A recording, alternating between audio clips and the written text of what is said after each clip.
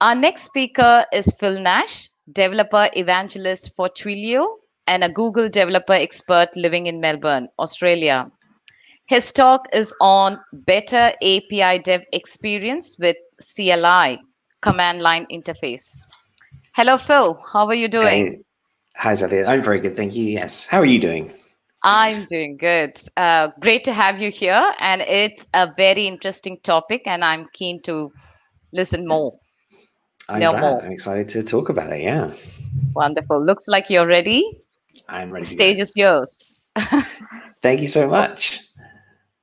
Uh, and yes, Xavier's gone and done a bunch of my abbreviations here already, but I'm excited to talk about, yes, better APIs, better API DX with a CLI.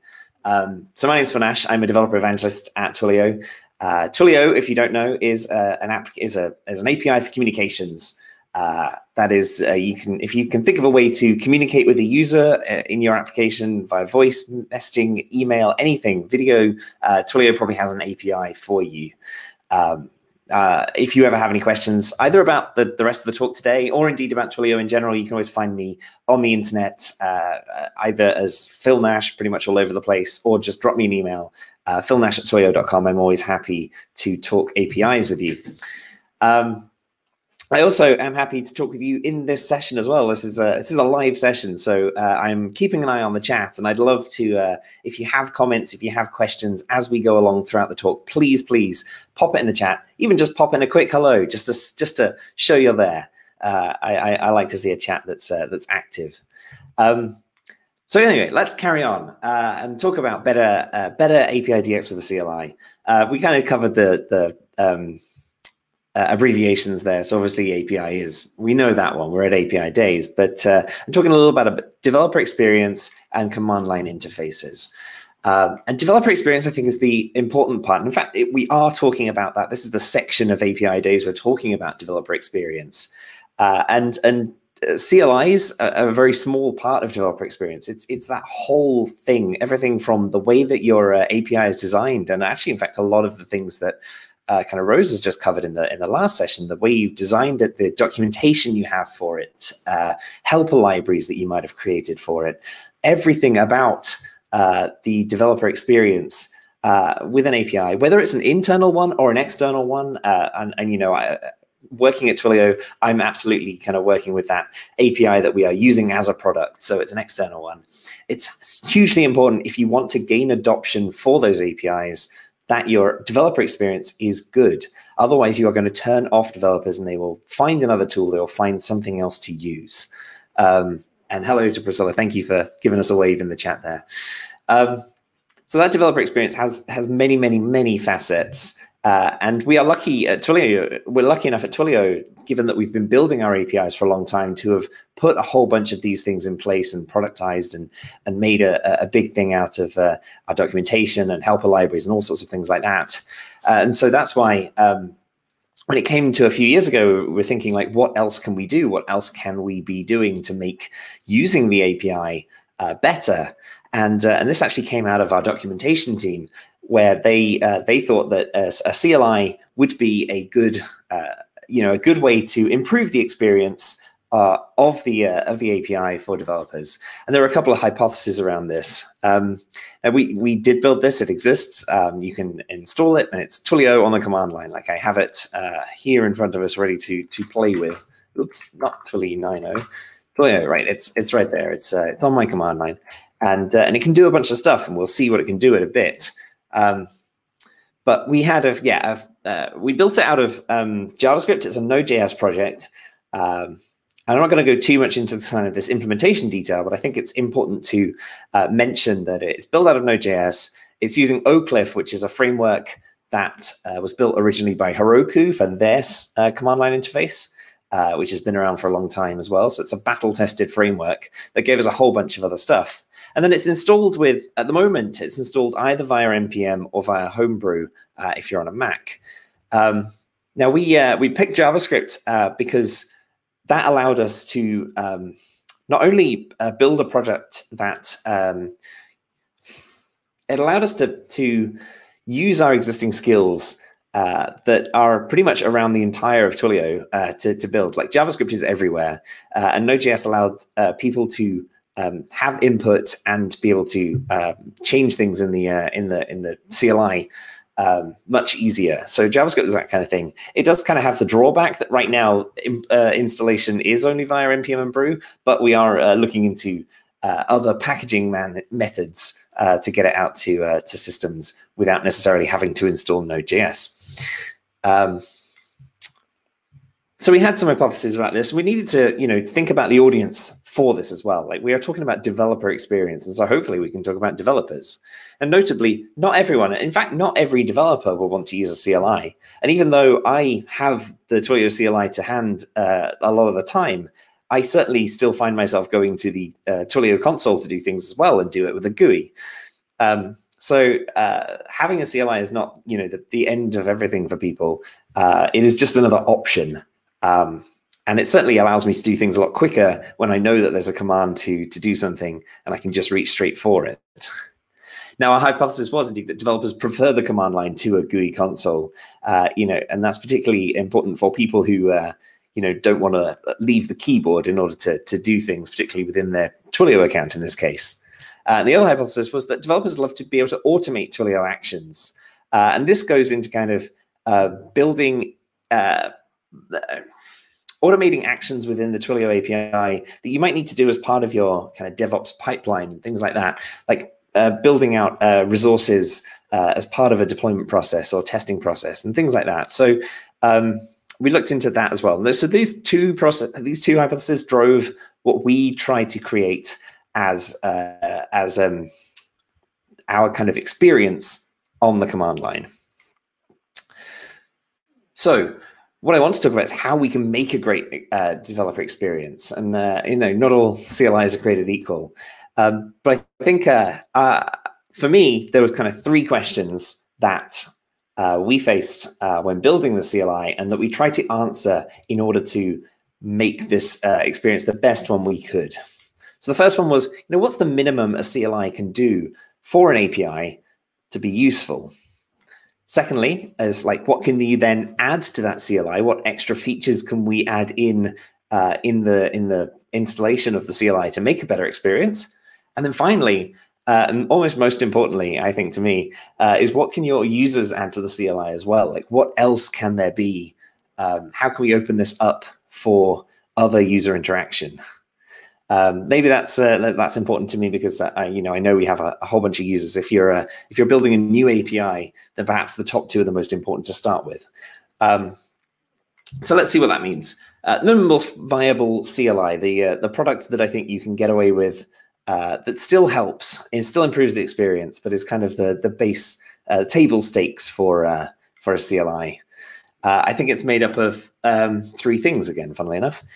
First up, you need the commands for your API endpoints.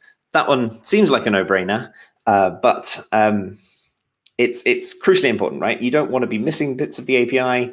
It's very much like if you built a helper library as well that accesses the API, you don't want to be missing chunks of it. Now, this is really, this can be quite, I don't want to say simple to do. This can be relatively straightforward to do if you have a decent API spec. And there are generators out there that can take, for example, an open API spec and generate a CLI for you that covers all the endpoints that are in your spec. And that's really useful. Then that leads us to the second part, which is the documentation for it. All of those endpoints, I think, need to be documented so that people know how to use it. We're trying to keep, when you're using the CLI, you want to be stuck on the terminal, on the command line, without having to go visit documentation in other parts. And so building documentation into it is very important. And I think I said, you can generate these, hopefully from your spec. We've been able to, from the specs that we have, including API specs that we now have at Twilio. And it makes for that kind of base implementation of the whole API, which at Twilio these days is hundreds of endpoints, as well as documenting it, because our documentation lives within our API definitions as well. At least the documentation for the endpoints and the parameters they take. So once you've got those two, I think there's one other important thing, which is kind of credential storage and being able to use a profile or a login. That's important because you don't want to have to make your users of your CLI kind of add a token we have account SIDs and auth tokens. You don't need to add flags for that every single time. So being able to kind of store credentials and then use that in terms of a profile is super important. And so we do have, we do have all that stuff within the Twilio CLI. You can see that this is our documentation, at least the top level. And if I go to kind of API core messages, say list, and hit help on that, this is listing SMS messages, and it has all of the parameters you can add, information about how to add to them, as well as a little bit of documentation there. So that's really useful. And then we also have like profiles, so I can list out some profiles. You can see I've got a bunch of profiles that actually I have saved in my account, and these are the things that I'm using right now. And I have my default one, which is active. So being able to do that, super important. I don't have to think about my credentials when I'm now making extra API calls. So let's talk about the next level of things. How do we improve the built-in experience? What can we bring to the table out of the box? And I want to, I think, start this because Twilio API is a huge call. If I open up Twilio API and then kind of hit tab again, this is what I mean. Like within the API, we have 1,120 possible lines there, and that's way too much. So we need to improve the experience in some respects for this. And that first line is of course having that help, which shows you the things we can do.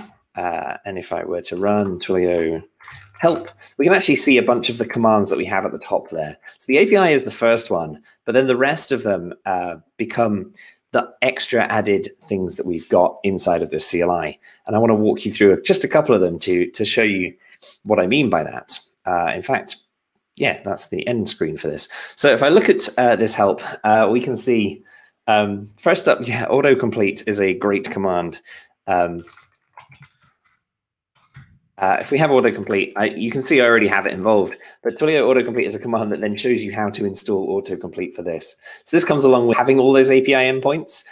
Being able to autocomplete it allows for discoverability amongst the API, but also just that ability to type things without having to know exactly where you're going.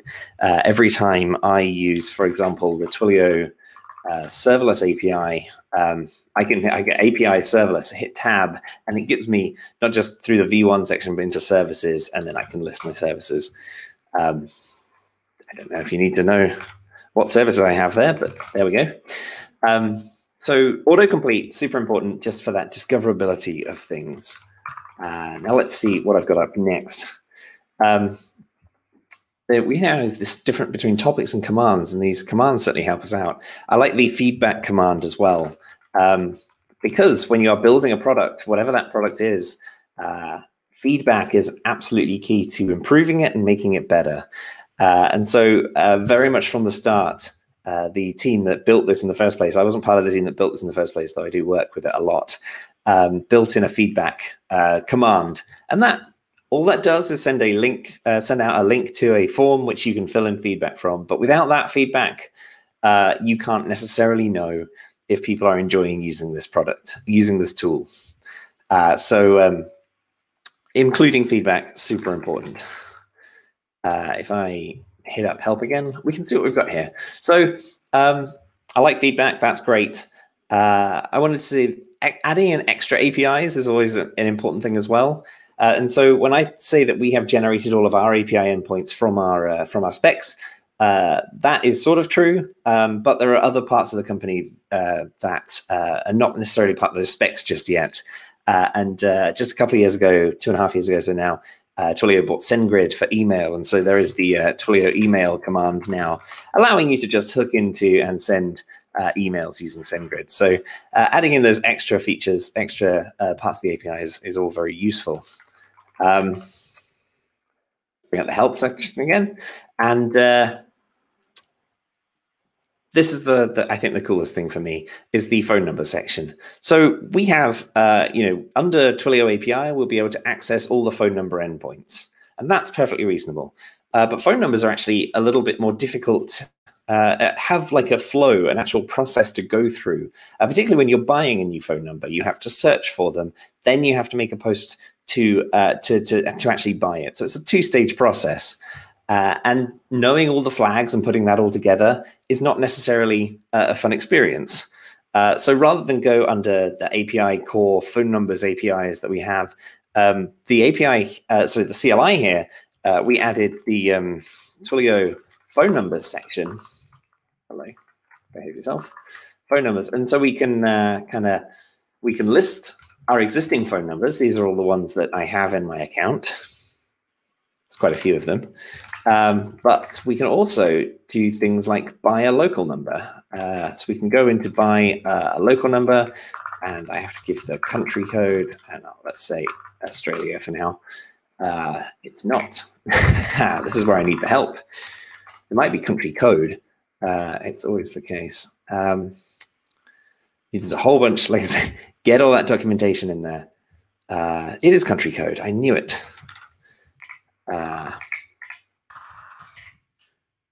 That's alternative. Let's look at the US and the area code 415. So the experience here is not just here's a bunch of phone numbers that you could buy, but when I actually choose a number here and press enter, we can actually go ahead and purchase the phone number, make the second API request. And so I'm not going to do that for right now, but making a flow like that, an API story that needs 2 endpoints in a row, a part of an experience like this is much better. And then there's one other thing I think I wanted to mention. Yeah, so I'm going to just list my phone numbers for a second, grab a phone number, and then show you a very, I think, my favorite part of it, which is to go Twilio phone numbers update. And if we set the voice URL, for example, to something on localhost, say HTTP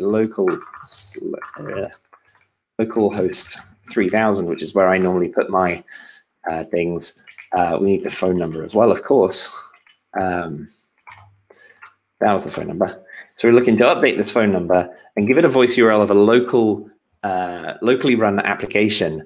And what this actually does is discovers that you want localhost and then turns that into a tunnel using the ngrok service.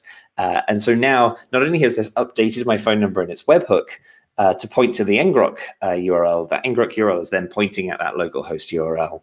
And so being able to test a phone number locally from Twilio using a webhook is all one command using the CLI. So we added some little extra bits there, and I think that's really useful. So there's shortcuts, but also extra features for those specific APIs. So that's where I got there. We got autocomplete. We've got shortcuts to things like the phone numbers list, extra APIs like adding email into ours, for example, being able to send user feedback, and then extra capabilities like tunneling through a webhook for specific APIs. These are all things you can add. These are just ideas and things that we've added as part of the Twilio CLI, but ideas that you could use if you're building your own. And then finally, the question is, who else can contribute to this experience? Because providing CLI and all the things we've seen so far is great, but once you have that, you can actually open up a whole bunch of other opportunities, and that leads us to plugins. It's one of the reasons, one of the best reasons I think that we used OCLIPh, that Heroku-based written framework for building the CLI, because OCLIPh has plugins as funnily enough, a plugin to OCLIPh is the plugins plugin. Allows you to include plugins in your own CLI, and that then allows people to put in. I'll get back to that in a minute. Put in their own behavior, their own features. And so if I look at Twilio plugins, I have 3 of them installed right now, but there's a plugins available, which lists out a few of the other ones I have available to me as well. But once you have a plugin, if I'm going to run the help command again, and I can point out that what a plugin does is allow you to add an extra topic, an extra service to this existing thing. And so the plugins I have, we've got serverless, token is a plugin, flex is a plugin here. And the thing I actually work on most at Twilio myself is the serverless plugin. And so we have a serverless kind of functions and assets solution within Twilio to make it slightly easier to kind of develop and deploy webhook-based things. And that has an API to do development on it. And within the Twilio API, there is a serverless bunch of stuff, and there's lots to it. You have to create functions and assets and builds and environments and all sorts of stuff. But if you just want to build a project and then deploy it, you don't want to have to go through calling all of those API methods yourself. And so we built the Twilio serverless plugin to give you a bunch of commands like deploy a thing, initialize a new project, which is going to create a whole project for you and scaffold it for you, and then do all the things that that you want with that. Building these plugins has allowed us to build even more of those features, a bit like the phone number topic, the phone number command, that gives you shortcuts and better ways to do this, but without it having to be on the Twilio CLI core team to have to write and maintain all of these things. And this is one of the other things I'm happy about it being JavaScript, is because that's one of my languages of choice as well. So being able to submit plugins like this, and serverless is not the only one I've written. I've written another one as well for, I think we had assets in there as well. That's another relatively new one in which just an even simpler look on the assets API that we have as part of the service API. And so giving your users the ability to add their own plugins is wonderful. When you have a plugin, it's a command that also has then access to all the other bits of the CLI as well. So it has access to that profile, has access to the credentials, and can make API requests and things like that. So that's really useful. And I just learned today that we're not the only people that think this. And I believe it was yesterday, GitHub announced their version 2.0 of their CLI, which the headline says GitHub 2.0 includes extensions. So you can go write your own GitHub CLI extensions as well as Twilio CLI extensions if you're at all interested.